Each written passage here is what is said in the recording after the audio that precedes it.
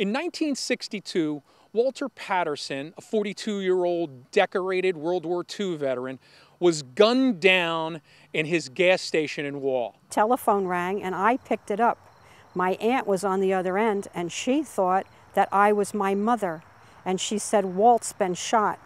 I dropped the phone and I started screaming, "No, no, no." And my mother went to the phone. As I turned around, my sister said, "What?" And I said, "Daddy's been shot." And we both fell on the couch crying. 2 men went to prison the following year for that murder. In 1970, one of those men broke out of a New Jersey state prison and 2 years later hijacked an airplane to Algeria. Fast forward 41 years, and a man's found living in a little hamlet outside of Lisbon, Portugal. I got a phone call from the FBI telling me that the media would probably be in contact with me because they had been able to pick up George Wright. What went through your mind when you got that phone call? It's shock at first and a lot of jumbled up emotions. I just felt in one way relieved, in another way it brought back all the memories of that night, and that is what's so hard to deal with, going over that again and again and again.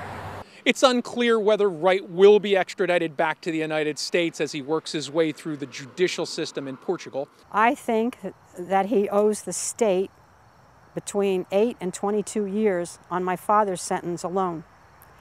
He will probably also owe something for the air piracy. I think he needs to come back here and pay his debt to society. Even if he's remorseful, when you choose the crime, you choose the punishment. And I understand that now he has said that he has some type of illness. I don't think that should deter anybody from having him come back here and you know, finish his sentence.